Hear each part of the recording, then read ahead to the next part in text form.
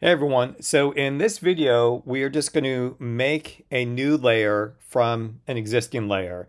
It's not particularly difficult, but sometimes it can be a little bit confusing. But this is an important task. As you can see, I've got this layer here, and by the way, this data was taken from the Gore and Kirkland GIS tutorial book 1, so it's their data set. And in this data set, I have this neighborhood here, and it's pretty big. And what I want to do is select just a portion of the neighborhood and make a new layer from it.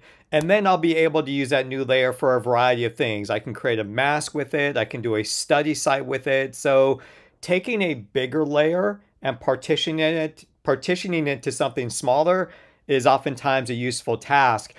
And so let me open up the attribute table really quickly of this layer here called neighborhoods. And when I open up this table, you're going to see that there's a lot of hoods in the neighborhoods. So we've got 94 different neighborhoods, but all I want to do is pull out maybe 4 neighborhoods for us to have further study. So I'm just going to click on the map tab, and from the map tab, I'm going to select by attribute. And here I'm just going to have neighborhoods as my input row. And I'm just going to have a new selection as my selection type. If you click this pull down menu, you've got a variety of different options here, but we're just doing a brand new selection from this particular layer. Here I'm going to add a clause, and the clause is going to be where hood, if you remember that's the neighborhood, is equal to, and the 4 that I'm going to select, one of them is going to be called Hazelwood.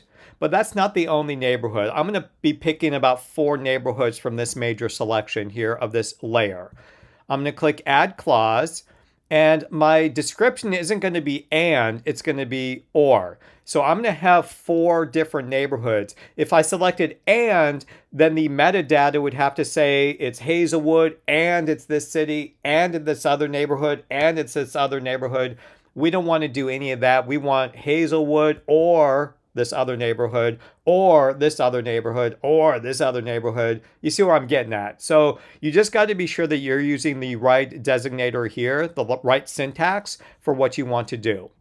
So we're going back to hood is equal to, and then the other one is going to be called Glen Hazel. We're going to add a clause, or the hood is going to equal Greenfield.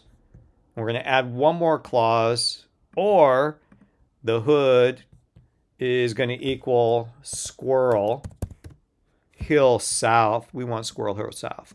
So there we go. And we're going to click OK. So now you'll notice that these 4 neighborhoods that I just selected are highlighted here on the map. So again, I've got all these neighborhoods. I've just selected this one right here.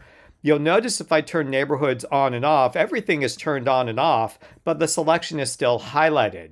What I want to do is create a new layer from that selection. So I'm just going to right click on neighborhoods. I'm going to come down to selection, and then I'm going to come over to make layer from selected features. And once I do that, you'll notice I get my new layer here on the contents pane. I'm going to make it something that I understand, that I won't forget, which is Amano Neighborhoods.